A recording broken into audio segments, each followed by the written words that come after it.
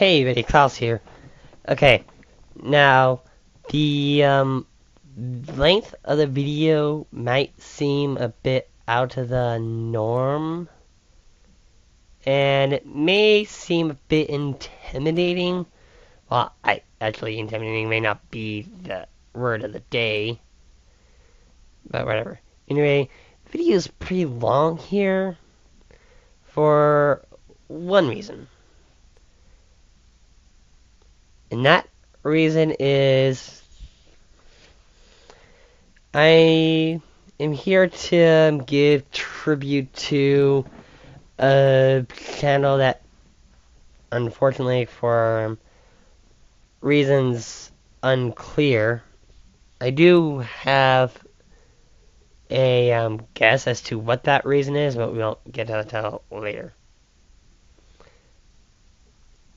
This was a YouTuber that went by the name of Christy0Misty.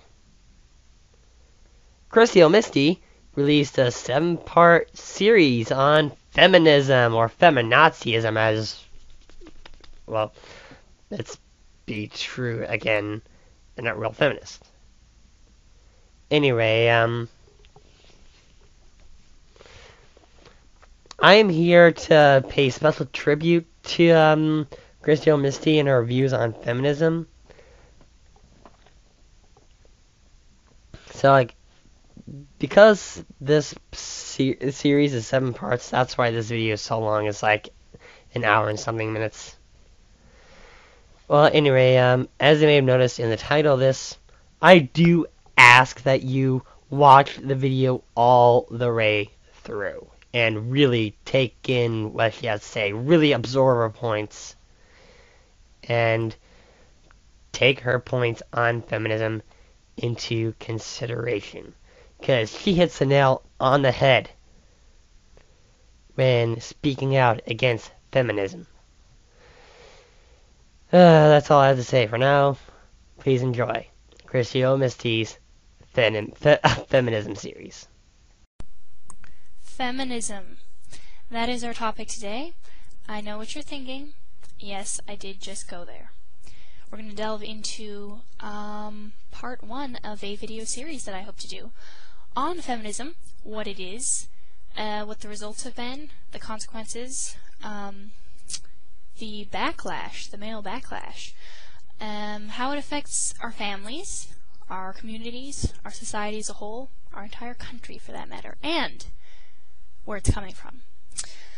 First of all, I want to say that after all of this Wisconsin state capitol business that I've been doing, I got some very, very thoughtful messages from people warning me about my safety.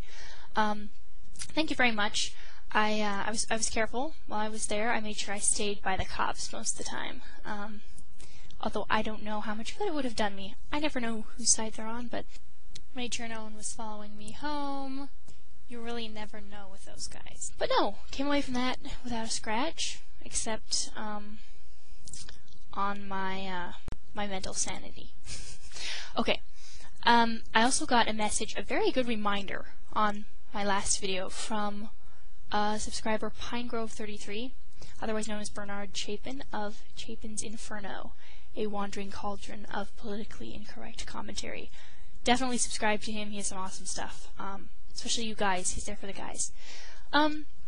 He said, I think you should say nothing to them, as you can convince the left of zero. Isn't that the truth? We are in the market of persuading independents. Leftists are mental patients, not run-of-the-mill Democrats. Those freaks are leftist diehards, etc. So true. Good reminder, because in this culture war, in this political war, there are battles being fought on many fronts at the exact same time, and we need to wisely pick our battles. So, thank you, sir, for that reminder. Alright, I saw a internet quote that goes, "Guys don't know how to treat girls anymore." I believe that's why the lesbian rate is going up. That's right, they don't know how to treat girls, and that's because everyone's telling them something different. Women themselves are giving them mixed signals. I would say that guys and girls don't know how to treat each other anymore. And there are many reasons for that. Is there anything guys don't get blamed for these days? Seriously, everything. Women's issues, family issues, national issues, it doesn't matter what it is, it's always men. Damn those male chauvinist pigs. I mean, really? Of all the cross-sections of society to blame these days for our problems, people act as if women haven't been liberated yet. As Phyllis Schlafly says, women are the most privileged creatures to ever walk the face of the earth. In this country, at least. I want to start off by jumping on the social bandwagon and saying, I'm offended. I am. It seems like the thing to be is offended by something these days. Everything's offensive to someone, isn't it? You know, in the age of tolerance, everyone is more offended than ever. Personally, I'm offended by the term empowerment.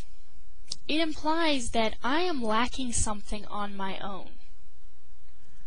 I'm not good enough the way God made me. I don't need the National Organization for Women to tell me that I'm of worth as a human being. I don't need them. I don't need feminists to make me feel decent about myself, to boost my confidence. I don't need a successful career even to feel fulfilled as a woman. Alright, I want to read an interesting comment that someone posted in response to a comment that I posted on someone else's video titled, "Feminists Beat Me Up on the Internet." Funny and good and sad video, but it was a rant by a blogger who was commentating on some of the comments he got on his blog. At any rate, I commented on his video and said, thanks for what you're doing, good job, voiced my disapproval of feminism. Some woman commented on my comment, and she says, and I quote, "You're disgusting. One of those insecure women who is lacking in some regard, be it looks, intelligence, or otherwise, and so clings to the hope that you can be one of the guys by claiming to share the opinion of the most idiotic guys. I say only the most idiotic because most men I have met are feminists. They do believe that women are not lesser than men, which is all feminism is, obviously." Is that so? Well, you know, my first reaction would have been to be indignant because of just the stupidity of that statement, but honestly, I feel sorry for this woman. She actually believes that feminism is about the belief that women are not lesser than men, which is not what it is. If it ever was about that, it's not anymore. So she needs to get educated. Second, one of those insecure women who's lacking in some regard, you know, I am many things and insecure is not one of them. In fact, I would say that I often err on the other side. If anything, I'm too egotistical. I'm sorry, but no one who knows me would ever label me insecure. I'm not bragging, I'm just saying that as a matter of fact. Looks, intelligence, or otherwise, you know I'm not the hottest chick on the planet by a long shot. Nor do I have a PhD, but I haven't, I don't normally get criticism for my looks or my lack of intelligence. So, coming from someone who doesn't even know me, I just find it amusing. By the way, I understand the crowd that she's referring to when she talks about the women who are lacking in some regard and so hope to be one of the guys by siding with them against feminism. I know those types, I'm familiar with those types. They're the same kind of girl who will pretend to be, who will act lesbian with her female friends because she thinks the guys find it hot. Yes, ultimately they're seeking the approval of the guys or want guys to be attracted to them, so they become whatever it is that they feel that they want. She can't fathom, apparently, that I could disapprove of feminism because I believe that it's disastrous to our culture and because I believe it's a big fat lie. She thinks the only way I could actually be an anti-feminist is because I want guys to like me. Oh. I'm sorry to burst the old bubble here. So what is feminism anyway? Because there seems to be a great confusion, a great misunderstanding between people as to what it actually is. And what it was and what it is are two different things. And then what it is and what it is being sold as are two different things as well. Let me first say that feminism is not about women's rights or equal opportunity anymore. That may have been how it started out. Yes, women weren't allowed to vote once upon a time. Feminism is now merely a tool of the liberal, read socialist, agenda. In order to fully understand how the socialists have hijacked the feminist movement, you need to understand that socialism and communism is not dead. There's not a lot of talk about communism anymore. The Red Scare of the 50s seems to be over. That's because it's been repackaged. It's being sold as something else. Exact same goals, exact same ideologies, exact same philosophies, different name. There isn't anything new under the sun. It's just relabeled, resold as something else. I've said it before, I'll say it again. Political correctness is cultural Marxism. That's not insane to say. That's not wacko, that's not a little extreme. It's a fact. Cultural Marxism has been repackaged and sold to the culture as political correctness, because no one will accept, at least most of the country will not accept Marxism under that label, but they will if you call it political correctness. Call it something else, people swallow it whole. So the eventual goal of the liberals, the socialists, is socialism/Marxism/communism. I know there are purists out there screaming at me right now, there are differences between those philosophies, they're not exactly the same. I know, I'm not an idiot. But they are all the same worldview. They are. Same worldview, slight technical differences, not anything significant. But anyway, feminism is one of the tools. Don't believe me? You should read The Naked Communist by Cleon Skousen. And in that book, they outline an agenda for transforming any society into a socialist society. One of their goals is to destroy the family, because the family is the framework, the foundation, a good family, the nuclear family of a society. And one of their goals for destroying the family is to get behind the feminist movement, because the communists felt that it had been very successful in creating discontent. Okay, so Betty Friedan, who wrote The Feminine Mystique back in the late 50s, I believe, and yes, I've read it, she wrote it supposedly from the standpoint of a frustrated housewife. That's what she sold herself as. She espoused the ideologies which attack full-time homemakers, and she cultivates this victimology among women. And later, she admitted that her propagandist views were linked to her belief in communism. She was a very strong communist, and she supported Stalin very strongly as well. Not surprising, radical feminism was the goal, one of the goals, of the socialists for bringing about their worldview. If you are a feminist, and you think that the feminism you cling to is actually about you, actually about women's rights, or even about women at all, guess what? You have been played. You've been lied to. You're one of the useful idiots of whom Stalin spoke, who swallows the lie because it flatters you, or it appeals to your sense of entitlement. I mean, think about it. If feminism was really about women, it would be about whatever women want, right? It would be about the freedom to pursue whatever you wanted, including nothing. It would include the freedom to stay home and raise your kids, if that's what you really wanted to do, if that was your heart's desire. But feminists are not for women. Again, Sarah Palin should have been championed by the National Organization for Women, right? Because she was running for president and she was a woman? Isn't that what feminists want? Women in leadership roles? No.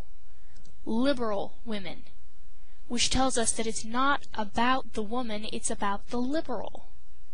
For every action, there's an equal and opposite reaction. It's a matter of science and of common sense. Specific actions have specific consequences, but women have gullibly believed, actually believed, that the lie that they can take certain actions with no reaction. The lie that they do not have choices to make. They can have it all. You can't have it all. Women actually think that they can have everything they want, when they want it, and men are supposed to know what and when that is. Feminists want to be totally independent except when they're feeling dependent. And if men don't then step up and allow themselves to be depended on at said time, then they're insensitive jerks. Women want to act unlovable but be loved. To let it all hang out, but how dare men notice? Actually, they'd better notice, but not too much, because that makes them creeps. See what I'm saying? Women want to be fully self-reliant, headstrong, in need of nothing, especially not men, of course, yet they also want to be fought for and pursued and protected and cherished. And ultimately, what women want, what feminists want, radical feminists, is to be able to act like men and be treated like women. There's a scene in The Dukes of Hazzard, the new movie, where Daisy Duke, when she's working as a waitress, some guy is ogling her chest area, and she says, "Best be looking at my name tag, friend." When he then makes a comment about her very obvious boobage, she punches him and kicks him over. To me, that epitomizes feminism more than anything. I'm gonna be who I want to be, which is unfeminine, unladylike, but you're gonna treat me like a lady. I'm gonna dress in a manner that makes you think that I'm a hooker, but I expect you to treat me like I'm a respectable person. Am I the only one who thinks this is insane? Today I'm just trying to help define feminism. There's a lot that I missed, a lot that will probably come out in my following videos, but I really wanted to get this up. Thank you again for watching, and I look forward to the hailstorm of angry comments. Feminism Part 2, The Death of Distinction. Hi, I'm Christiana, and I'm back with another installment in our series on feminism. Today I want to talk about the death of the differences between the genders. And I think it's absolutely detrimental to society. It's detrimental to our culture. Completely destroys the relationships between men and women, whether it be friendships or relationships, marriage. It just destroys the way we relate to each other. It affects everything. Feminists make the grave mistake of thinking that equality is synonymous with sameness. Let me say that again. Feminists define equality as sameness. They wouldn't officially define it that way. That's how they view it. That's messed up. I'm sorry, but it is. I say men and women are equal, but different. Meaning of equal worth, of equal value, but different roles. When I say that to feminists, and I made the mistake of saying this, standing up and saying it in a current events class of mine, my senior year of high school, I got lambasted for the statement, and I was told that saying men and women are equal but different is the same as saying separate but equal, as was the catchphrase back in the days of segregation between blacks and whites. Equal but different makes total sense. If you look at everything around us, anything can be used as an example. I like to use the example of a camshaft and a crankshaft. Both absolutely necessary to make the thing run, but completely different. Different roles, they're doing different things. The camshaft doesn't whine because it can't be a crankshaft, and vice versa. No one looks down on one and says, well, that can't do the job of the other one, so it's inferior. No, they're both necessary. They both complement each other, but they're completely different. You can look at it in terms of reproduction, too. In order to make a baby, you need an egg and you need a sperm, and they're completely different, and their roles are different. They're not doing the same thing. Both necessary. Without the one, without the other, there's going to be no baby. I recently heard a feminist remark that she was admitting that men and women are different, and she said, and I guess we probably maybe have different wiring too, mental wiring probably as well. Are you serious?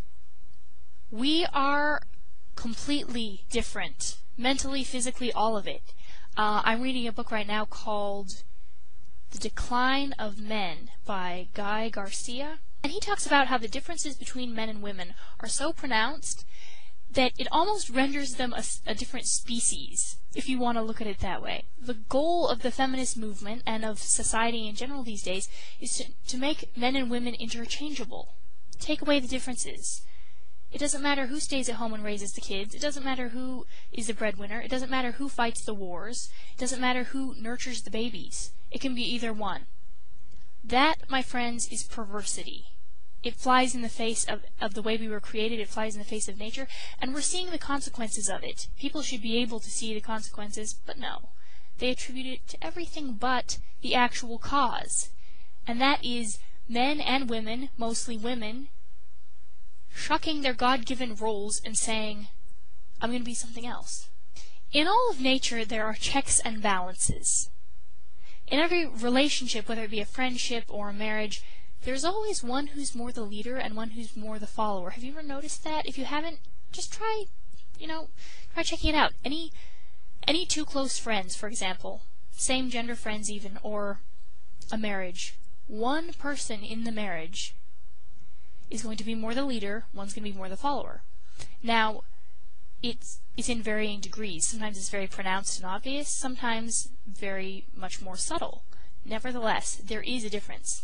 You're never going to be completely, exactly at the same level of leadership or control. Leadership is male. I'm going to say that right now, and I've probably offended a whole bunch of people. Leadership is a masculine trait. I know, that's not being taught anymore. Nobody, the public school system has successfully convinced women that leadership is not a gender quality. It's something that anyone can do. It's something that women should especially be doing. I'm not saying a woman can't lead, but leadership is inherently a masculine trait.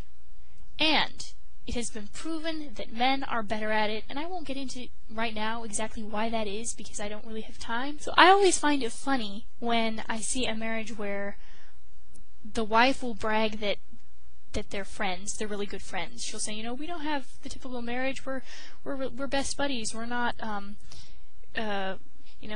he's not this overbearing chauvinist pig, I'm not a feminist brat, we get along great. Usually I look over and the guy's sitting there looking whipped. The woman's saying, we have an equal relationship. What she means is, I'm in charge. She doesn't realize it, but to her being in charge makes it equal. So, there are checks and balances in all of nature. And I wanted to read an excerpt for you from this book that I'm reading called, as I said before, The Decline of Men by Guy Garcia.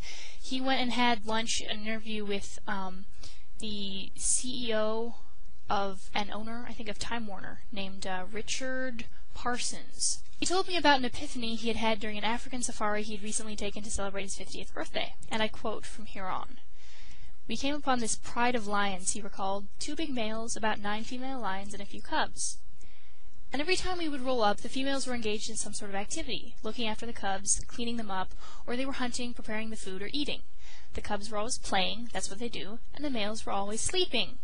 Always! You want a picture of a lion sitting up there roaring, so I asked the guide, what's up with these guys? They're asleep all the time. And he said, you've got to understand, this is nature, and everybody's got a role, and they have theirs. And their role is, 1, to procreate, and 2, when the bad guys show up, they get up and go to war and protect the pride. And it was a very simple thing, don't ask me why, it just sort of hit me like a bolt. In nature, you don't think about it, you just do what nature dictates, everyone has a role. And that's their role. And if you risk-weight things, yeah, the females are always busy and they seem to be working harder and doing stuff, but it's all very low-risk stuff. The guys don't do much, but when they do something, it's all high-risk stuff. If you weigh it all out at the end, it about balances out. It's the balance of nature. Here's the book, by the way. The Decline of Men.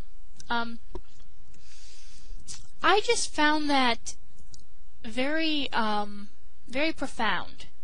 That illustrates things very well, because a lot of times I hear that used by feminists to say men and males, including animals, are chauvinist, by nature, because the male is the stronger one. he's going to be the dominant one, and so he makes the women work and he just sits and he sleeps. Look at history. Men, overwhelmingly, almost entirely, all the bloodshed has been on the part of men. Men are the ones who have sacrificed historically their lives, their fortunes, their sacred honor. Everything that has ever been risked that was worth something was usually by men. I'm not saying women haven't made strides in history. I'm saying that men were always the ones sacrificing because they believed in chivalry. In my opinion, I have observed that there are 3 different kinds of chivalry now. And by 3 different types, I mean 3 different motives behind men who are chivalrous or gentlemanly towards women. And the first, I would say, is duty. You know, you were taught as a young boy, open the door for the woman, or, you know, act like a gentleman. It's just that's the way you were taught, so you do it. Whether you feel like it or not, that's just, you think that's what you're supposed to be, so you do it. Second reason, because they want something. Admiration, respect, appreciation, or, you know, to get a woman in bed with them. The reasons vary, but there are guys out there who will play the nice guy, even when they're not, in order to get women. And the third reason, which is the only reason in my opinion to be chivalrous, is when men want to. And women need to take note of this, because men who sacrifice for women on purpose, because they want to, do it as a reaction to women being women. It's when they see vulnerability that they step in and they protect you. To demand that a man sacrifice for you and protect you and be there for you, and you're not fulfilling your side of things, is the most stupid, unreasonable thing. When women act like women, men act like men. Not always, but in general. There's something about a woman who is not fighting her God-given femininity, and she's accepted it. She's cultivating her femininity. And I don't mean in a warped, twisted way, you know, the high-maintenance woman or the slut, you know, that's a twisted version of femininity. I mean real, pure womanliness as God intended it, that brings out the best in men. It always does. Now, it brings out the worst in a bad guy, and she's going to need somebody to protect her, but in a good guy, it brings out the best of him. His protective qualities and his manliness.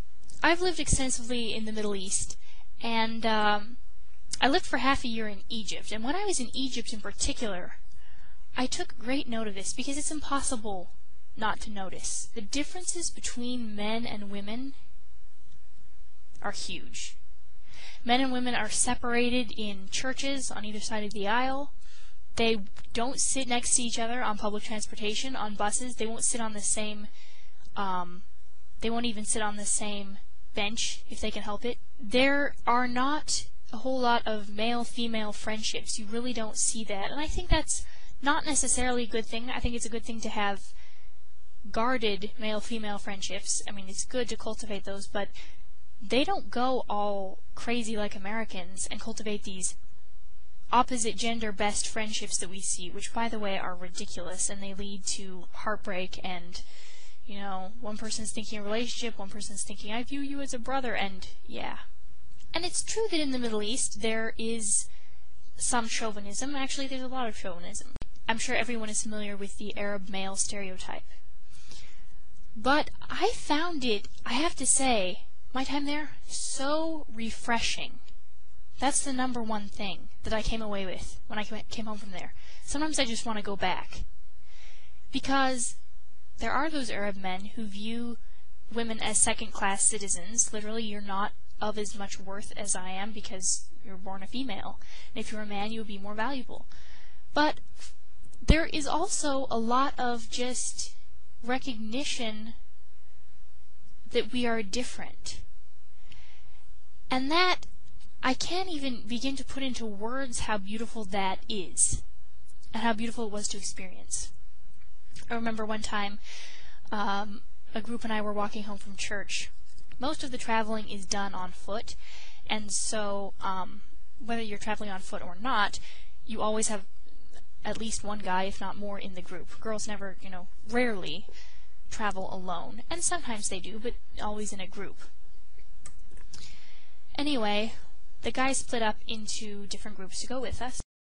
As usual on the streets of Egypt, the guys on the streets began heckling us and harassing us and, yelling out propositions and such.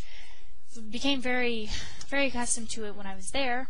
But what touched me then and for a long time afterward, and even now when I think about it, was that when that happened, the guys in our group were on the verge of brawling in the street. They were so angry. And it wasn't out of a sense of chivalrous duty. It was because we were women, and we were being harassed, and they felt like protecting us. As simple as that. Despite all the supposed drawbacks and disadvantages of a patriarchal society, one thing I can say is that I never had to explain myself or apologize for being a woman and acting like a woman, because they understood it, and they didn't just understand it, they expected it. In America, there is this huge loss of respect between the sexes. No more an appreciation of each other. There's no more a need for each other. We're being told that we can both do the same job just as well as the other. Okay, why is there any point in being a man or a woman, after all?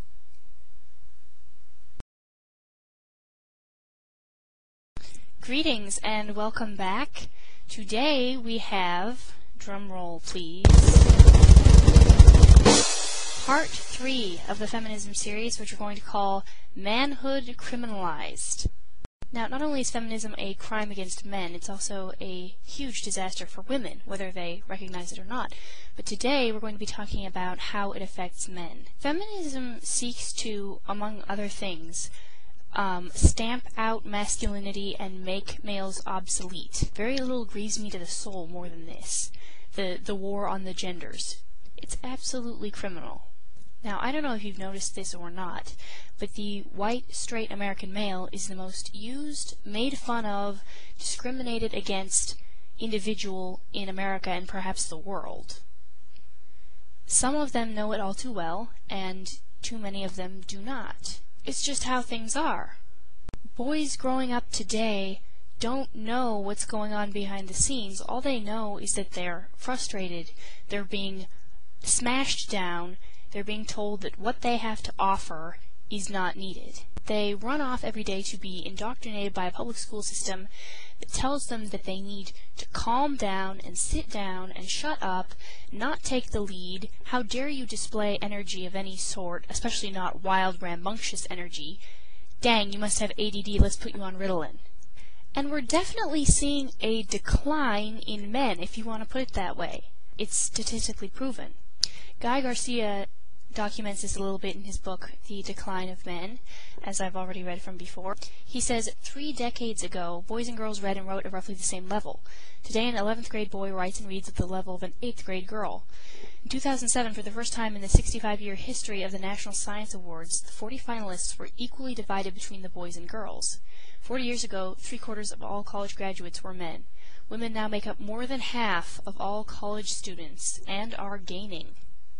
Equally telling is the fact that women now earn a majority of diplomas in fields that men used to dominate. Female college students now outnumber men in biology and business, and have reached numerical in law, medicine, and optometry, up from 22% just a generation ago. In 2006, women were already earning the majority of bachelor's degrees in the biological and social sciences, education, psychology, math, and agriculture. Even as the female-to-male population ratio in the U.S. has remained stable at about 51 to 49%, respectively, the number of women enrolled in undergraduate classes has grown at double the rate for men. The story is largely one of progress for women and stagnation for men. And of course the feminists applaud and the socialists applaud, but much of society and many women aren't liking it. And they're asking why. How did this happen?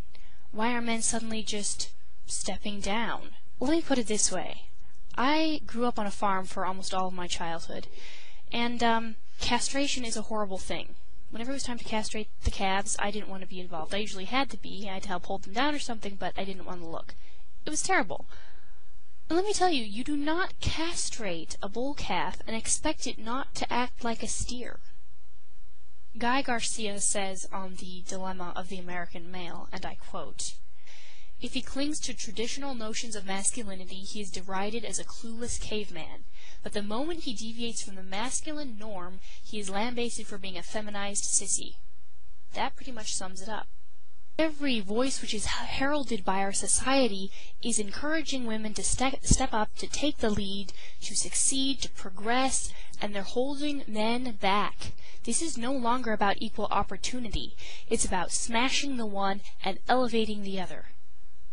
Then, of course, the backlash is that while the feminists and the socialists applaud, many women are saying, I didn't bargain for this, including feminists. They're saying, wait, that was kind of nice at the beginning, but wait a second. That means now I'm in charge. I have to do it all. There is a definite war against men, and the goal is to make men obsolete. It sickens me even to say it. It reminds me of a scene from Indiana Jones. Belongs in a museum. So do you. Men are ultimately being told that they're a thing of the past. Wake up. It's the 21st century. We're modern now. We don't need you. We're past the Stone Age, the Bronze Age. Society has been restructured so that women's strengths are the ones that are needed. The communication, the networking skills, whatever else that women are usually stronger in, the verbal, whatever.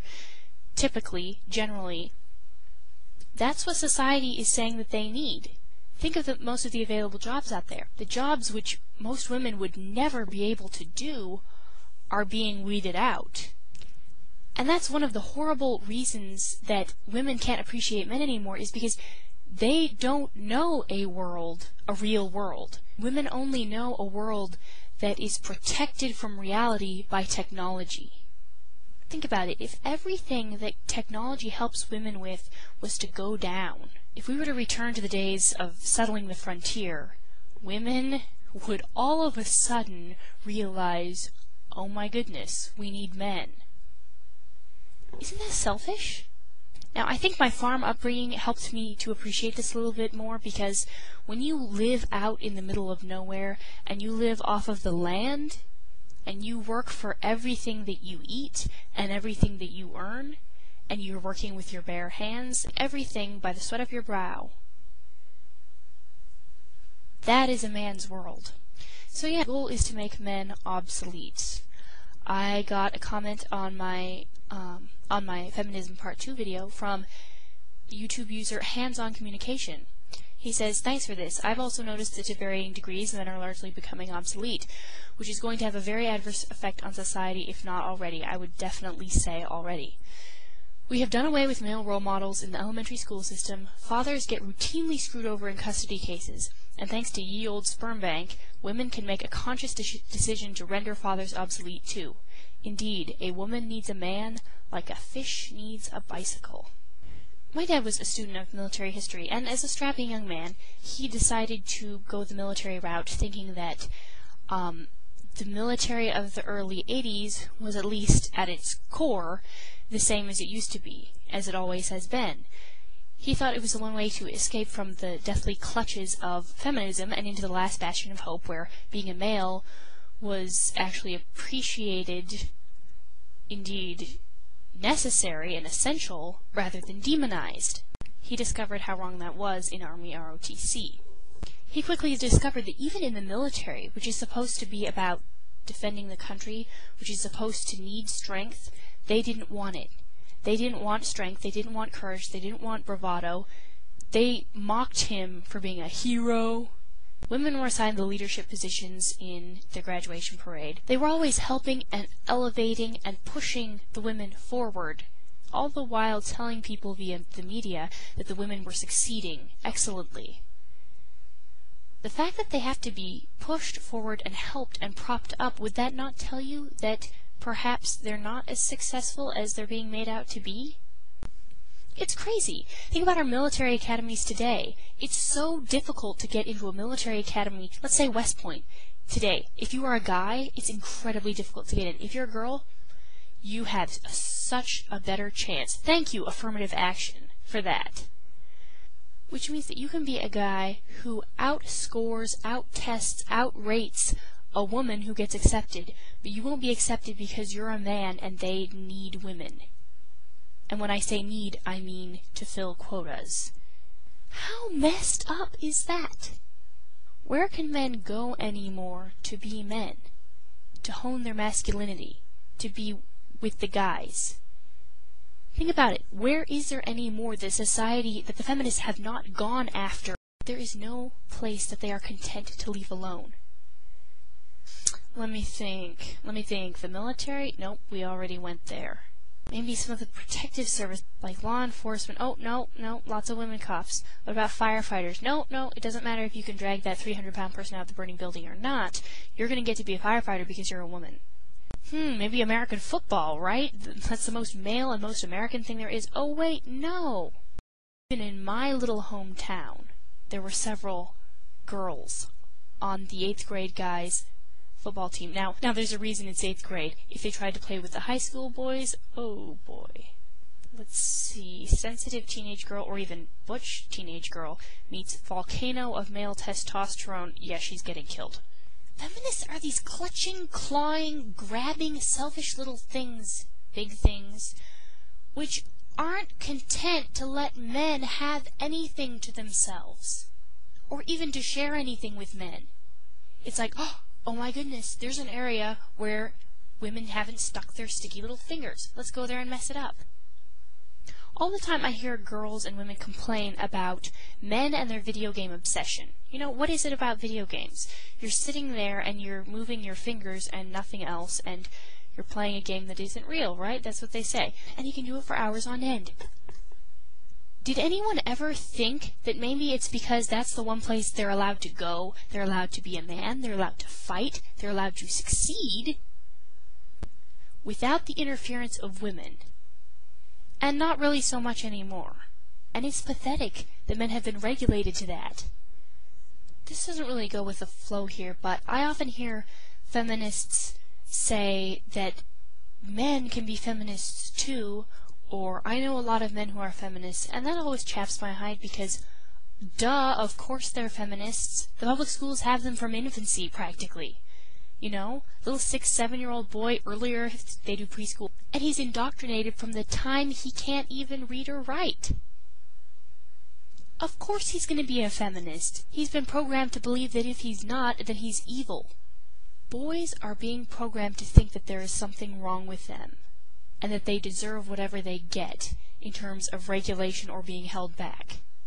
As subscriber Quan Kicker said, feminists make men ashamed of their masculinity. They use bogus studies and bad science to convince men they are inherently violent, evil, and physically and mentally inferior to women. Sound familiar? It's the same tactics the Nazi Party used to convince people that Aryans were superior and that Jews were inferior. Feminism is modern Nazism, and the West has become nothing short of one giant female supremacist society where men are considered less than human. Now, people always get mad when anyone compares feminism to Nazism, or, you know, feminazis. I really like that term, by the way, feminazis. But it's actually accurate. It's like when I bring up communism/socialism and feminism together, and people get in a huff about it. Why? I'm not saying it to be spiteful, I'm saying it because it's true, because they actually genuinely are linked. Feminists like to think that the men's movement consists of these regressive dinosaurs who just can't let go of the ideas of the past. If that's true, let me ask why so many of these men are not old, and second, why is the movement growing? Okay?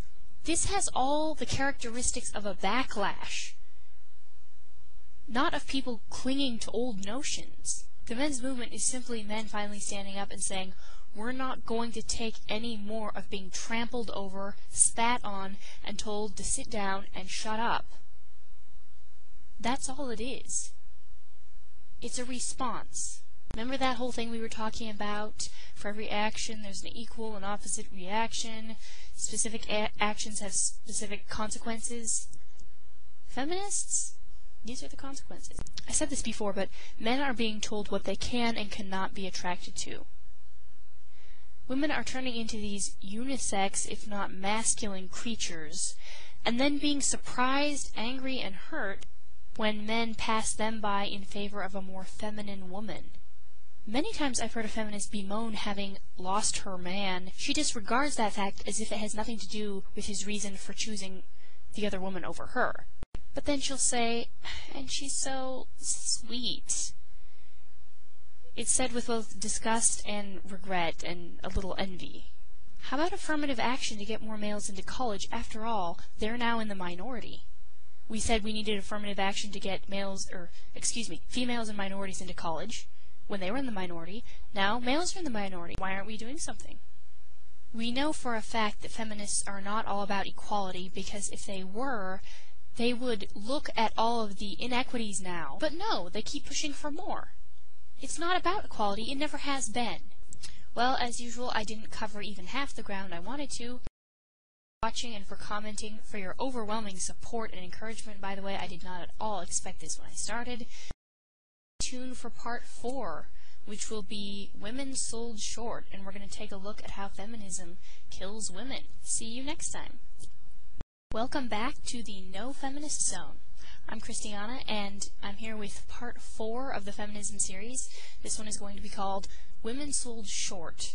We're going to be talking about the damage that feminism has done to women. Recently, a YouTube subscriber posted my feminism series to a different website, warned me that it was a liberal website, but where better to post them, right? Despite all the flack.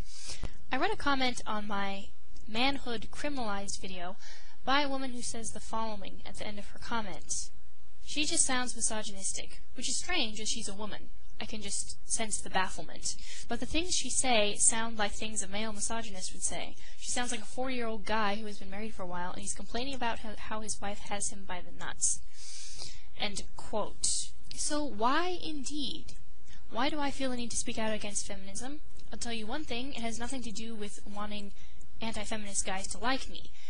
I believe feminism not only oppresses men, but it also gives women the short end of the stick. Women are being told that it's about them, and it's not about their rights. So, with that, let's get started.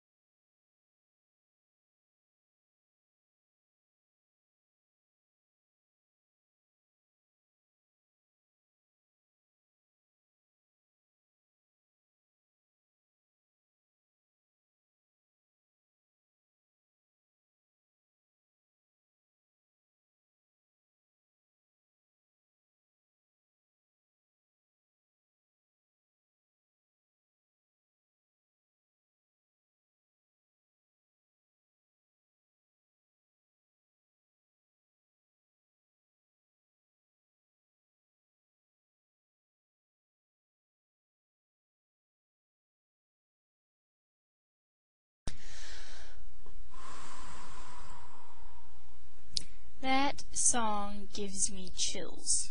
Still.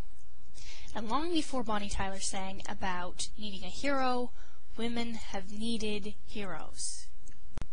Deep down, women want real men, and men do not allow them to tell you anything different. Sure, we love the modern male. We love him in the same way that we love a puppy or a baby.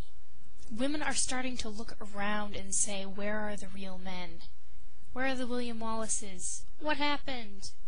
And it's really heartbreaking, this whole war on the genders. It's like watching something die, you know, it gets sicker and sicker and weaker until finally it dies, or is bled out, as one person commented on a video of mine. Now, first of all, feminism attacks women who want to make a choice other than the career choice.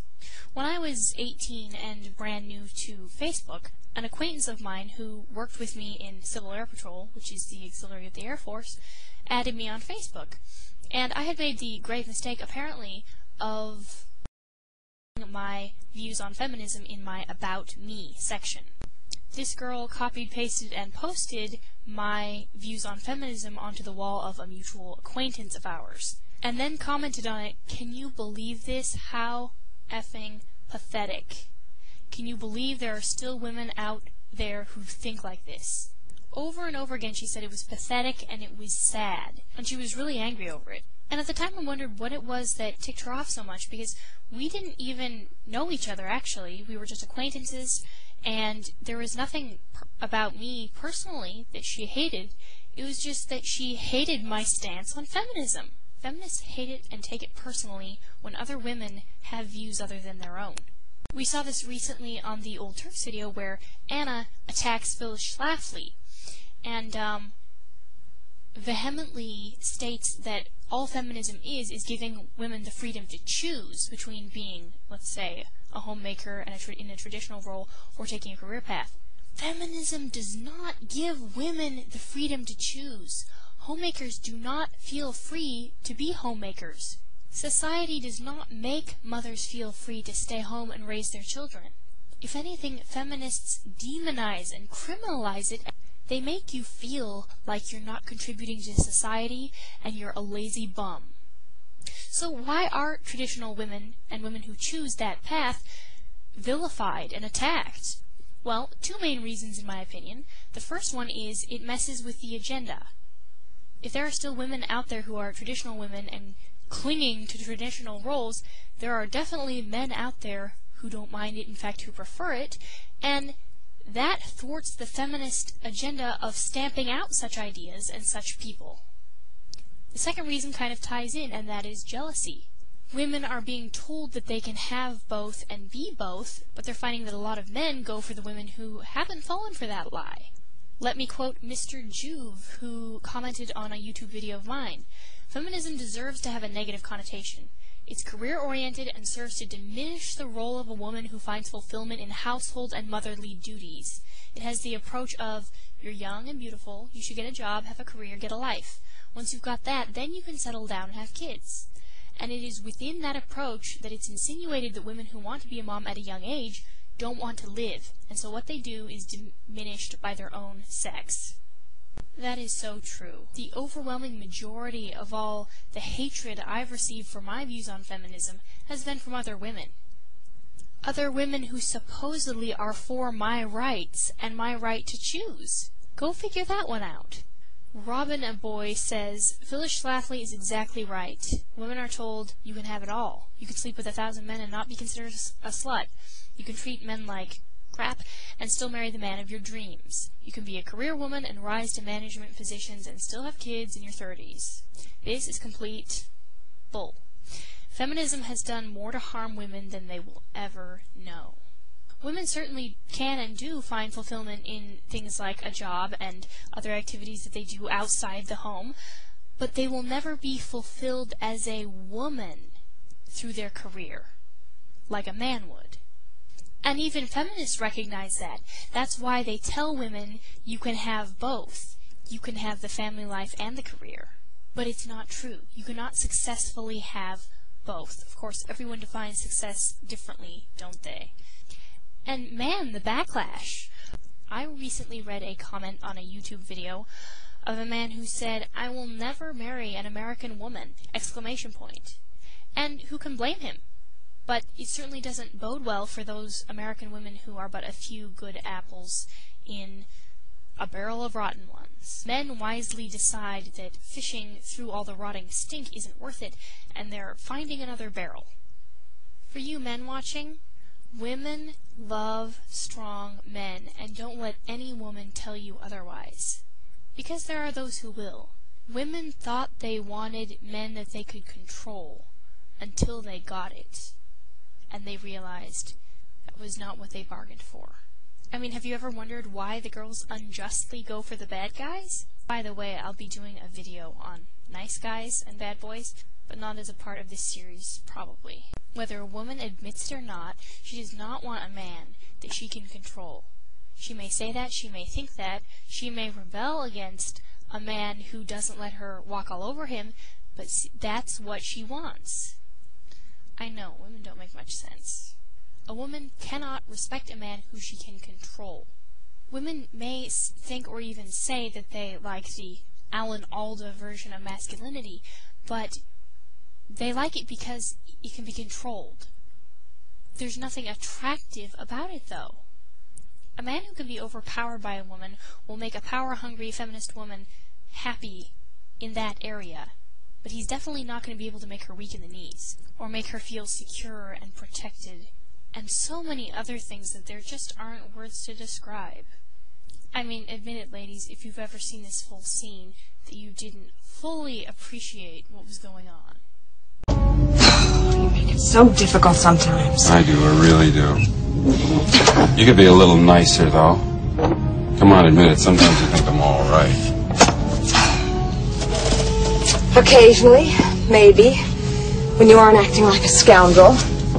Scoundrel? Scoundrel? You like me because I'm a scoundrel. There aren't enough scoundrels in your life. I happen to like nice men. I'm nice men. Very nice. The thing is, our society, greatly influenced by the feminist agenda, of course, has grossly misdefined what it means to be a jerk. Any display of aggressiveness or dominance or initiative or leadership by a man seems to be booed by the masses as a bad thing. Well, ladies, let's hear from you. And next time I'll be back with a video titled Confessions of a G.I. Jane. I have some interesting stories. Thank you so much for watching, subscribing, commenting, liking, and just appreciating. Greetings and welcome to part 5 of the Feminism series, which I've titled Confessions of a G.I. Jane. First of all, I apologize for the long sabbatical between videos. I just made a very unexpected trip out of state, as a matter of fact several states away. I am in the South. Now, before we get started, I'd like to say that I failed to summarize very well in my last video. But the reason for pointing out the lack of heroes was to establish the link between the feminist agenda and the decrease of real men. You probably got that if you've been watching my other videos, but I just wanted to clarify because there seemed to be a lot of confusion. For example, I got a channel comment from a man who will remain nameless because he later apologized to me for his comment and cleared up the misunderstanding. To me, it was just another indicator that there are so many men who have been so burned and so shamed and treated so unjustly by feminists out there that they don't trust even anti-feminist women. They assume that they're selling something, that they're just as selfish as every other feminist out there, that they can't possibly actually have the interests of both men and women at heart. And who can blame them? Now, I used the movie clips that I did because they portray men who embody a non-warped version of masculinity. Not because they largely happen to be in war movies or violent movies, and not because they happen to be good-looking. Now, it's Hollywood. Everything Hollywood produces is generally going to have highly attractive individuals in it. That does not change the fact that I chose those clips based on the characters portrayed and not on their appearances. Anyway, through all of the flack, I have developed a great affinity for the remove button on YouTube. With a single click, I can delete a foul and offensive post, And I also have an even greater appreciation for all those who come out in support of women and men who oppose feminism, and the support that you've shown me has been absolutely overwhelming. I can't even tell you how much it means, and I try to get back to as many people as I possibly can, but sometimes life gets in the way, and I don't always have the time that I would like to respond. Just know that I do see everything that you post, and I do appreciate it immensely. Now on to today's video, Confessions of a G.I. Jane. This is completely unscripted, unplanned, no notes. I just wanted to share with you some personal experiences with feminism in certain jobs I went into which I expected to be in the minority and, if anything, discriminated against, and found it quite to the opposite. That because I was in the minority, I was esteemed and upheld and actually given unfair advantages and privileges for being a woman. You're probably wondering about the G.I. Jane title. No, I was never in the Army. I was and am, however, in the Civil Air Patrol, which is the official auxiliary of the United States Air Force, which is a very fancy-sounding title, but ultimately we are not, quote, real military. We do not deploy. We are not combat trained. We really do search and rescue. 95% of all inland search and rescue missions in the country are performed by Civil Air Patrol. We carry out Air Force assigned search and rescue missions. We have a cadet program which trains youth in military customs and courtesies, drill, marching, PT, the physical side of things, aerospace education, a lot of that. No, we're not like the Boy Scouts. Nothing against them.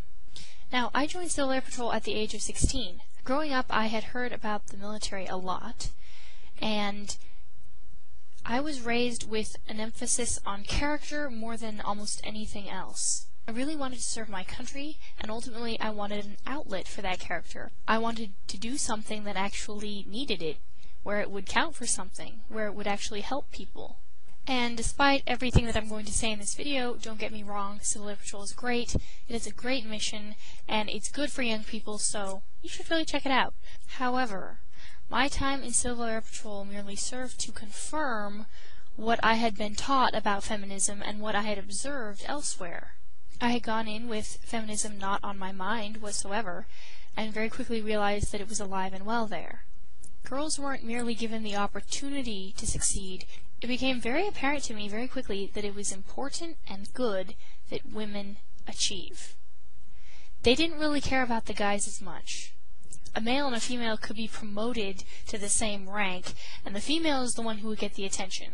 Because she was a girl, because it was novel, because she was supposed to, because it was cool, because it was politically correct, because it furthered the feminist agenda, because of whatever reason on which you might want to speculate.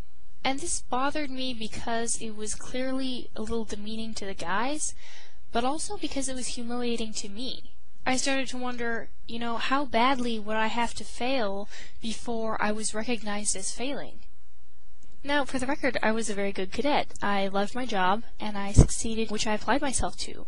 I promoted through and to the cadet officer ranks very quickly. I enjoyed learning and taking tests and doing my job, and a lot of the badges and achievements and promotions and such were objective rather than subjective, so I knew it wasn't that I was being promoted because I was a female.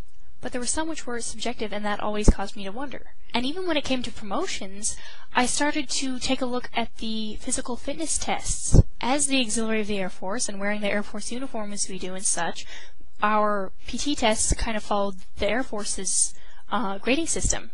So it involved push-ups, sit-ups, sit and reach, a shuttle run, which is a sprint, basically, and then also a timed mile run. I know, 1 mile. So when I was a cadet second lieutenant, I think it was, I was chosen to be the primary representative for my squadron at the Cadet Advisory Council, which is kind of like the Congress of Civil Air Patrol.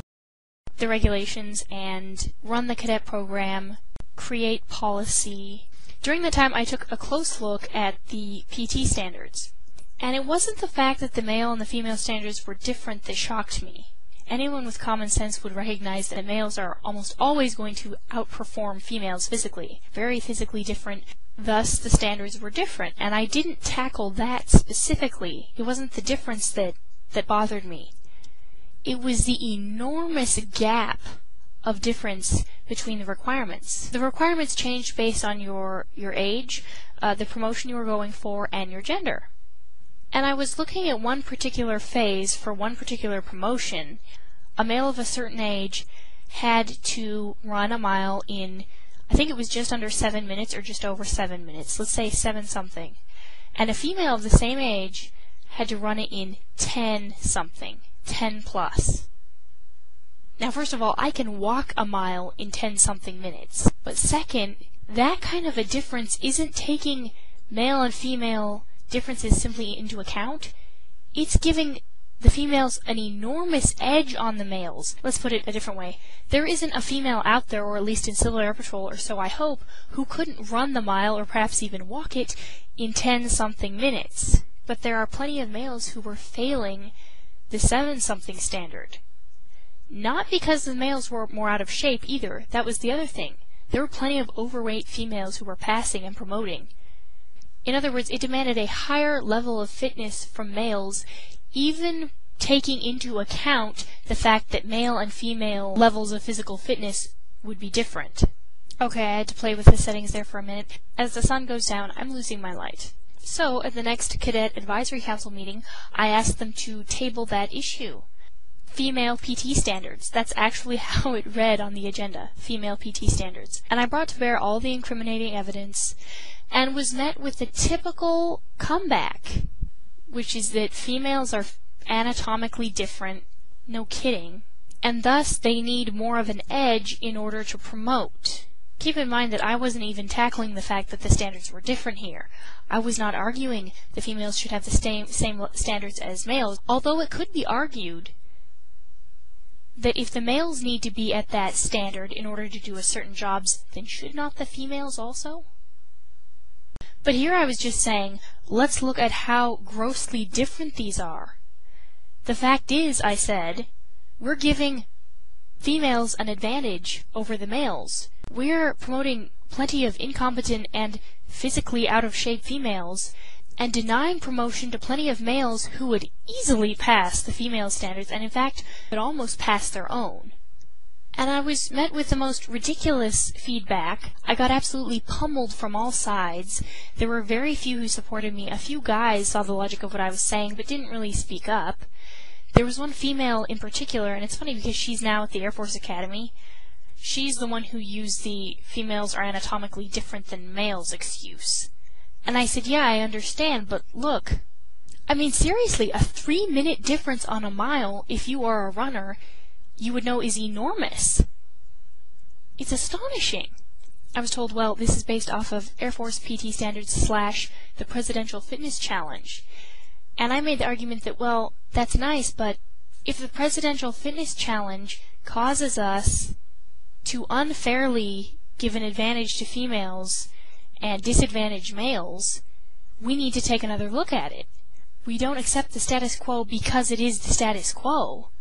Since when do we accept how things are for the sake of how things are? And finally they tried flattering me and saying, well, not all women are as physically fit as you, and not everybody is a marathon runner, which I was not at that time, by the way. I later did run an extreme trail marathon, but at that time wasn't into long-distance running at all. And that was perhaps the first time that I felt the fires of indignation absolutely welling up inside of me, as I saw these people, chuckling to themselves and passing it off as well, you're just really physically fit. That really irritated me, because they were using every trick in the book to excuse this female supremacy doctrine. And it was like the emperor who wore no clothes. For all of my insisting and for all the evidence I brought out, and all the logic, all the facts, all the statistics, none of it mattered to them. And they pitched it out the window and pitched me off of the agenda without a single supporting document except perhaps the Presidential Fitness Challenge, and told me never to bring it up again. Apparently it would have been too much work. Well, yeah, sometimes revolution is a lot of work. Sometimes the truth isn't fun to hear. Sometimes it's not simple to implement. That doesn't make it any less the truth. That incident really helped to open my eyes to the reality of the evils of feminism. And suddenly I started to see things I hadn't really seen before. Every time I would, earn a promotion, every time I would earn an award, I would scoop up honor flight or, the honors at an encampment, at training. It was immediately a big thing. I had many officers tell me I was the poster child of Civil Air Patrol, that I had it all, that I was the model cadet. And while I was good at what I did and passionate about what I did, I couldn't help but feel that a lot of it did have to do with the fact that I was a female, because I knew guys who were succeeding as much as I was, and not getting quite the same amount of recognition. The other thing about Civil Air Patrol, and especially the cadet program, was its emphasis on leadership. And women were pushed to lead so much more than the guys, in my opinion. But I cannot count the number of instances where I saw women pushed forward and guys held back. It wasn't enough for women to do their part. It wasn't enough for women to contribute. They had to be out in the lead. They had to be running the show. And there were all too many guys who were completely fine with that. Again, if you hear a lie long enough, it starts to become truth in your mind. I'm no longer a cadet in Civil Air Patrol, by the way, but I am an officer. I'm the public affairs officer for my squadron. So I write news articles and take pictures and ultimately make Civil Air Patrol look good, ironically enough. Now, one of my reasons in sharing all this was to simply share my experiences with feminism, but another reason is because a lot of the flack I've gotten from feminists has been shot at me with the assumption and sometimes even the statement that I'm old-fashioned, I must not have any independence whatsoever, I must not have a personality, I must not have a mind of my own. Well, clearly, come on, I'm doing videos on feminism on YouTube. That I neither want nor am capable of living a life outside the home and of raising children, and that ultimately my opinion is rooted in me being naive and in whatever I've been taught.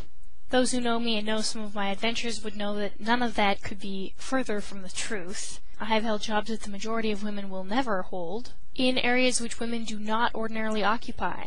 I've proven myself to be capable, and sometimes even more capable than the men I have worked with. More than that, I have witnessed discrimination against plenty of men who should have passed me up, and didn't, not because their own lack of ambition or their own lack of capability or leadership, but because the system and the agenda was holding them back. People also like to believe that it's different in the military, and it is not. In fact, it's become quite the hotbed of feminism. A large number, and perhaps the majority of my friends, I would say, are in the military, and the stories I hear from them are appalling. Guys and girls alike. The push for women to succeed and the consequent lowering of the standards has ultimately resulted in the question, gender equality or combat effectiveness, which God do we serve? And America has clearly made her choice. And the next video, part 6, which will be next to last in this series, will be focusing on the backlash of feminism. Thanks for your support and your graciousness. Continue to speak out against feminism and to think freely without the aid of social programming. This is Christiana saying good night and God bless you.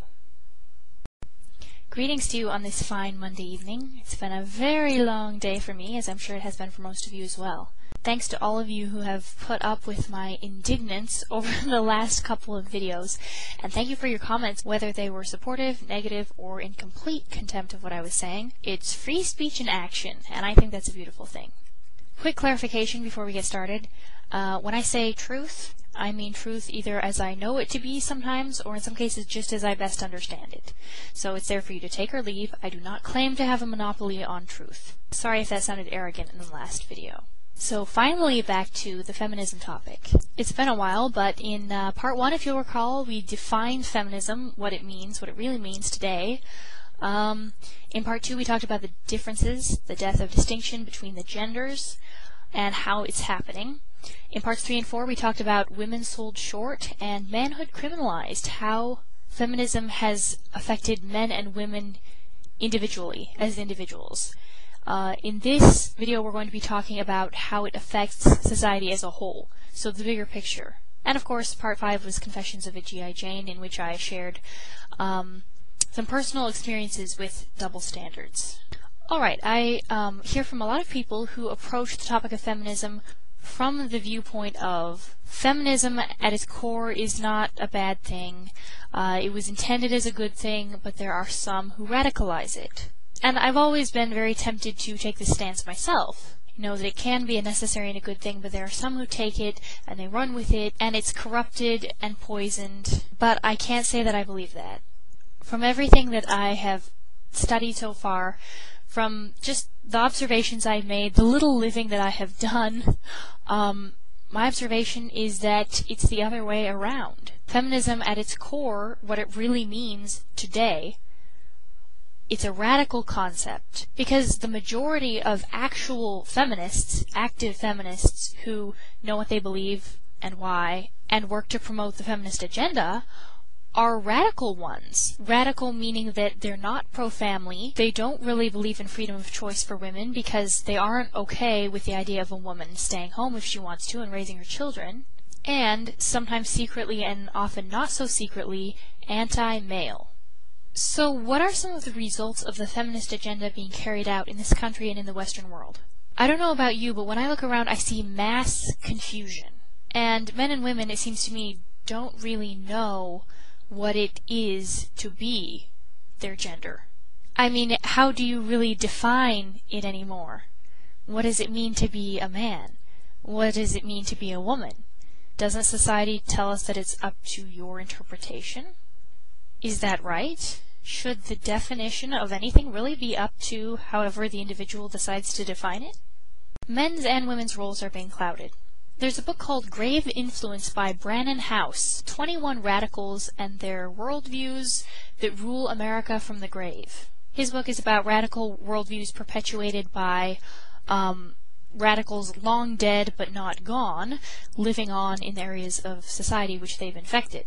Marx, of course, being one of them, and many others. Anyway, he makes a quote about masculinity. Indeed, the average American male has become a feminized wimp. Many may still hunt, fish, and watch football, but that's only a facade of masculinity. Tough guys, quote, end quote, who refuse to lead, to boldly speak truth, to discipline their children, or to take charge, are merely whitewashed wimps. All too many men today shun leadership positions that real men would grab a hold of. Likewise, femininity is falling apart. In fact, it's quite under attack. Women are acting less and less like women. The statistics are showing that they're more prone to behavior once attributed mostly to males. Cases of female violence and pedophilia are rising. And many of the young women who do manage to avoid falling into the feminist trap and becoming a feminazi are often pursuing a counterfeit version of femininity, just as young men are pursuing a mere imitation of what it means to be a man. I think this is because young men and women aren't getting young men and young women training. They're getting a collective, unisex, teenager training. Remember, the differences between the genders is something that's being very much despised. It's not something being championed or held up, and it's certainly not something that boys and girls are being encouraged to aspire to. Now, as the goose-stepping feminazis surge forward, pulverizing everything in their path, there are courageous men standing up and saying, no more of this. They are, of course, MRAs, or men's rights activists. They are part of the men's rights movement, the MRM. Now, this is what I would call definitely a good response to the feminist movement. Most of these men have the wisdom and maturity to meet the feminists on their own turf, and not to descend into revenge tactics, although I wouldn't blame them if they did. However, there is another backlash, and backlash is usually an overcorrection. We're seeing this backlash often in men who have been screwed over repeatedly, men who had patience at the beginning and now are giving up. Wisely so, I might add. The men who do this often go too far. And first I want to say that I don't blame them for doing so. It's justified, it's justice. But women, you do not want this. Backlash is often an overcorrection, and many men are overcorrecting. And I would like to say, women, I feel sorry for you. Feminists, I'm really sorry you're going to have to put up with this, but honestly all I can say is, you deserve it. This is what you asked for. This is what you've been working for. You wanted a man who wouldn't treat you like a woman. Well, guess what? A lot of men are now saying, fine, we're equal. I'm not going to take care of you. I'm not going to protect you. Why should I be the breadwinner? That's what you wanted. You wanted equality, you're going to get it. That means no protection, no chivalry. See, just as John Adams said that our Constitution was made for a moral and religious people and is wholly inadequate to the governance of any other, so chivalry was made for femininity and does not work in relation to anything else. So women are wondering where all the chivalrous men have gone. Well, they're pitching their chivalry because you've pitched your femininity. You can't have one and not the other. A lot of men have been embittered. They are the results, they are the product of the feminist movement, of the feminist agenda implemented. Screwed over in custody cases, held back when they tried to achieve, told they're of no special value to our society whatsoever, and made out to be idiotic, incompetent buffoons. So who can blame them when they say, I'm going to go my own way? When they say, we don't need women. I mean, come on, you women said that you didn't need men. And I don't know about you, but to me it's really painful to watch the destruction of these gender differences. I'd like to say to men, hang on, hang in there. Not all women are like that. You'll find a good one. They're out there. Don't write all women off as insane. Don't stop being a gentleman. But I can't. Hello, feminists out there. This is a warning. It's already started to happen, and it's only going to get worse. Maybe it was fun telling men that you didn't need them back when you knew that they were still going to be there if it turns out you did need them. Now they're calling your bluff. I'm just saying, provoking someone can't go on forever. You can only tickle the sleeping giant so long before he wakes up. Did you think it just wasn't going to happen? Well, I'll elaborate further sometime when I'm not falling asleep. Next video, which is going to be called What Now, and the last in our feminism series, is going to talk about exactly that. Here's where we are. We're at a crisis point. Now what? What should we then do? What should women do? What should men do? How do we get this thing back on track if we can? By the way, I don't think we ever will. That's not a reason not to try. Oh, and by the way, the nice guys versus bad boys video, which I'm very much looking forward to making, is probably not going to be a part of the feminism series because it's going to be too long. It's not going to be a series in and of itself, but I really hope to go out and actually, interview some people and take some fun polls, and I really hope to go in depth with that one. So it should be a really fun and hopefully insightful look at that topic. Again, thank you for watching. Wish I could have been more thorough. Really, really, really appreciate your support and even your criticism, because it really actually helps me to stay on track. And I learn a lot from everybody who comments, negative and positive. Oh, and a quick question, if I could.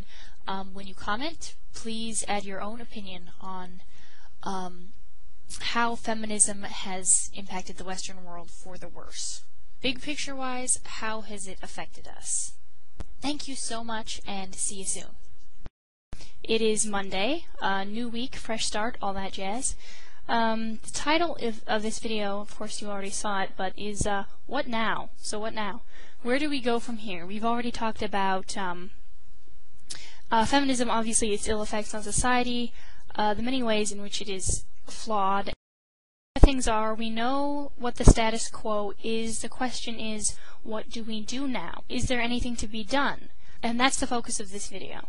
The Man Who Fell to Earth. I really don't want to stay on this topic any longer than necessary, but I got a lot of comments and personal messages from some of you saying, you shouldn't respond to this guy, he's a troll, he's wrong, he's just trying to provoke a response out of you.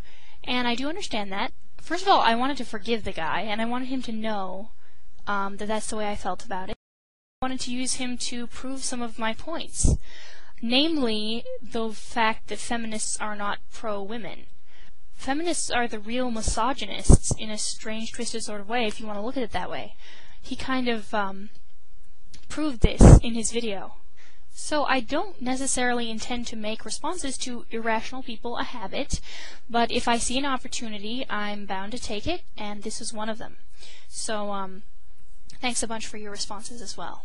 And to anyone else out there who may find my views on feminism nauseating or terrifying, to you I say this. You can't handle the truth! A few things before I get started. I wanted to tell you all about the book, The Flip Side of Feminism. I don't know if you can see it there. But anyway, I just received this from my dad for my birthday. It's actually my birthday today. And he knew that I had really wanted the book, and I read excerpts from it, and it's just outstanding. It's by Suzanne Venker and Phyllis Schlafly, who is an amazing woman. It's amazing what she's put up with and the kind of example and role model she is for all women everywhere. But it's called The Flip Side of Feminism, What Conservative Women Know and Men Can't Say, meaning what men aren't allowed to say. I wanted to read 2 semi-random letters of feedback that I received, one in the positive and one in the negative. One is from a man who says, "Wow, as a man who grew up with 2 sisters and an extremely feminist mother who spent all the years after my father's death, he died when I was 7, telling me how much of a waste of space men were. It is a pleasure to see someone who talks so much sense. I live in Scotland, which is one of the more old-school countries in the world, but more and more we are seeing this. We're seeing a whole mess of men and women whose genders are being eroded in the name of God knows what. You put more sense into your words than I've seen in a long time. Thanks for the words of hope." And it's for men like this, as well as all women everywhere, that I speak out against feminism. I really have to look no further than my own father and my own brothers to feel a great deal of grievous injustice over the kind of world that they have to live in. And certainly the stories that I hear and male acquaintances of mine only prove the point. Next message is actually a channel comment from someone who calls himself Carl_Smith00. Now, I ended up blocking this fellow after noticing that he posted much of the same tripe on the walls of fellow female anti-feminists. But he says, "You don't even know what feminism is. Where is your solidarity?" Okay, beware, because when people start using the word solidarity, they're probably into the Marxist doctrine. He says, "Do you like voting?" Yes, I love voting, and I do it faithfully because I have the opportunity. But if we lived in a time when the man of the house cast the vote for the household, you wouldn't see me pitching a hissy fit. Do you like the fact that you have access to birth control? Ha! Well, considering the fact that the first man I sleep with will be the man that I marry, no, I can't say that I have any use for birth control right now. Oh, how radical! It's unhealthy. It's wrong to suppress those desires. Maybe you just have no sex drive. When you finally do get married, you're going to be sexually retarded. No, I actually have reason to believe that it works the other way. And when you seek pleasure everywhere, you find it nowhere. He says, "What is wrong with you?" Well, there are many things wrong with me, but I don't think that my stance on feminism is one of them. You're one of those women who has to pretend to hate feminism in order to get guys to like you. I'm not going to go after that one again. Probably nothing but daddy issues. See, the funny thing is, there is no man on earth who I respect and admire more than my father, and to whom I am closer. He is the man, and I try never to let him forget it. To continue, move to Saudi Arabia and see if you like it. Hilarious thing again there, I have lived in the Middle East, buddy, and actually I found it really refreshing.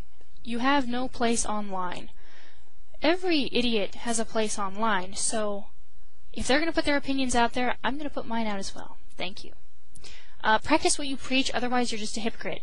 If anyone would like to point out to me any way in which I'm a hypocrite, I genuinely, sincerely want to hear it. In my last video, Backlash, in talking about the response of men to feminism, I forgot to mention one major thing that I'm seeing more and more of. And in fact, when I first joined YouTube, I saw a YouTube channel by a guy whose channel name was Wisdom Through Logic. And he was talking about his bad experiences with the Western woman, specifically American women. He finally came to the conclusion that the West has nothing to offer men as far as women, relationships, marriage. And he wanted to get married. I remember in one of his episodes, one of his videos, he held up a passport and said, "Guys, basically, this is your ticket to sanity, to a decent woman who will respect you." Turns out he did just that. He moved out of the country, married a foreigner, and now has, I think, a couple children, or at least one, and is very, very happy with his marriage. So I'm incredibly happy for him. I'm also incredibly sad that he had to resort to that. It's truly pitiful. It's a shame, but, I can't blame him at all. I've actually gotten several messages from guys asking, do you think it would be a lack of morals for me to go outside the country, to marry a foreigner, and ditch the Western woman? And I say no, absolutely not. It's really too bad. As an American woman, I think it's a shame that guys have to look outside this box, this feminist box. But if that's where we are, if that's reality, then there you go. I do hope, however, that women will start waking up to the lie that is feminism, and that you guys who also realize that the emperor is wearing no clothes will get the kind of woman that you deserve. So what now? I'm declaring a code blue if it has not already been said, and a code blue is a hospital code for a patient which requires immediate resuscitation, usually due to, let's say, a cardiac arrest. They're in dire straits, in a desperate situation, and that's where we are. That's where Western society is when it comes to feminism. It's time to take off the gloves. It's time to come out swinging. I'm not going to, take the completely Ann Coulter approach. I don't believe in insults, and I don't believe in too many generalizations or demonizing and ostracizing the other side. I believe in, instead, convincing them, if it's at all possible. If not, then too bad. But we do what we can, and we do it diplomatically. There are, however, moments for rage, and you've certainly seen me displaying those. Aside from activism and obviously standing up, speaking out against the lie, I think that the biggest voice is the simplest one that you use every day. There's a saying that goes, preach the gospel always, use words when necessary. Obviously that's in relation to Christianity, the gospel. But I think it applies here as well. What you do, the way you live, the way you act, speaks a lot louder than what you say. For the women out there embracing your femininity, for the men out there embracing your masculinity, that speaks more in this androgynous, unisex world than all the debating ever could sometimes. To women I say the following. Examine yourselves. Watch your attitude. Start asking yourself a very important question, and that is, why? The next time you're tempted to male bash right along with your female friends, ask yourself why you're doing it. Ask yourself what you are accomplishing, aside from making yourself feel better, and not really that. Ask yourself, what are the results of this? Is this demeaning men really going to turn them into the kind of men that you respect and love to interact with, or is it just going to tear them down? Also, changing male behavior and thinking, unless you are a mom with sons, is not up to you. You are, however, influential as women. Men will react to the way you act. The way you think, the way you dress, they all affect men. Whether it's for the better or for the worse is up to you. Something as simple and supposedly unimportant as how you dress. This is just an example. Girls these days do not know how to dress femininely and attractively without being sexy. Not saying there's something inherently wrong with being sexy. Time and place, people. It's the difference between looking like a flower and looking like a sandwich, to quote my dad. My daughters are allowed to look pretty in public. They are not allowed to look sexy. That's what he said when I was growing up. He said, the difference is that one of them makes you just want to look, the other makes you want to take a bite. The man is profound and full of wisdom like this. Respect men who embrace masculine virtues. Appreciate them. Work with them instead of finding yourself embattled with them all the time. Men, I know you're in a difficult position, sometimes an impossible position. But I say, grab those leadership opportunities by the horns. Yeah, you're going to be going against the system, and it's a daily, sometimes hourly fight. But that is where we are. And it's not a fair fight. Injustice is the word of the day. You're going to lose a lot of these battles in the workplace, for example. That's no reason not to fight. I know it's easy for me to say, but the feminists need to know that you're out there and that you have not been silenced. You may not win the battle, but they need to know that you're still going to put up the fight. Trust me, it makes them think twice, whether they admit it or not. Also, I would exhort you to encourage women who stand against feminism, and don't give the time of day to those who don't. Both genders need to come to the realization that appreciation and respect for the opposite sex is something that has been completely lost, something that we need to bring back. And truly some of the biggest battles are the ones that you fight daily. You know, the situation where someone says something wrong, something anti-male, and you step up and you speak out against it. You may not win that argument. They need to know that not everyone is drinking the Kool-Aid. If the good people sit down and they don't say anything, everyone then assumes that the radical feminist tripe is the word of the day. That is how it is. That is reality, when it is not. As Abraham Lincoln said, to sin by silence when they should protest makes cowards of the best of men. And women for that matter. But the point of this is to encourage those of you who have been fighting the good fight to continue on, and those of you who have sat by in apathy to stand up and let your voice be counted. I can tell you right now that it's not going to make you popular, except among the right kinds of people. I've talked a significant amount in previous videos about the media's portrayal of males in general, especially men, grown men, and they always make, women and children out to be the geniuses, and men out to be the idiots, the stumbling, bumbling buffoons, who would never survive if not for the witty input of their girlfriends, wives, children, what have you. Now there's a quote that goes, future generations will look back on TV as the lead in the water pipes that slowly drove the Romans mad. Certainly nothing illustrates that better than the following commercial. I want to say it makes me angry, but really it makes me more sad than anything. That is awesome. Look how fast that is. So it's kind of encyclopedia-ish. It is an encyclopedia. I wish. Tom, I thought you were going to watch the dog. Yes. She's working on a school project. I'm kind of helping her out. Tom, leave her alone.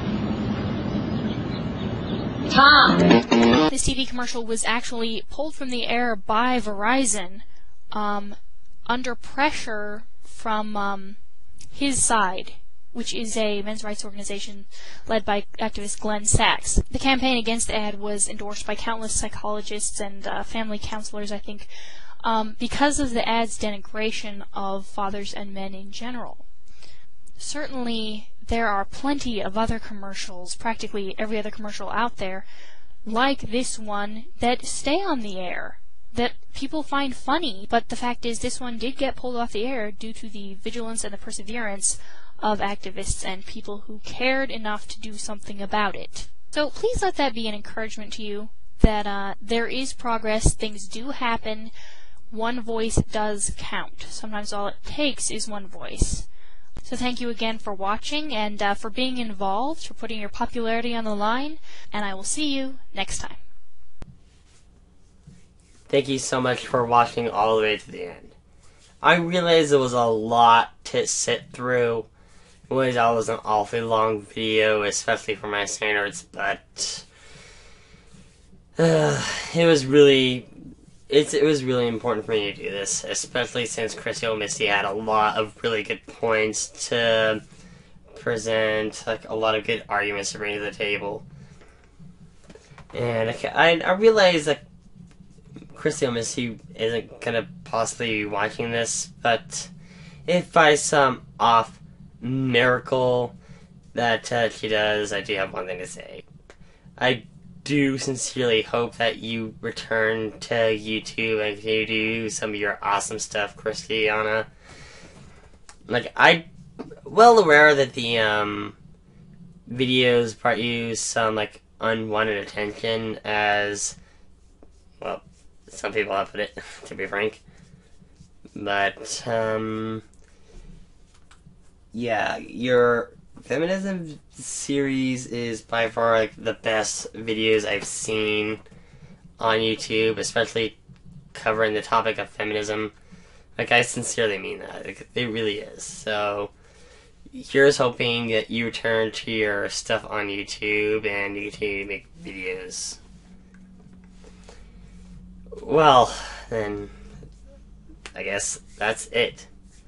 Thank you so much for watching, especially up to this point, up to the end. That really means a lot.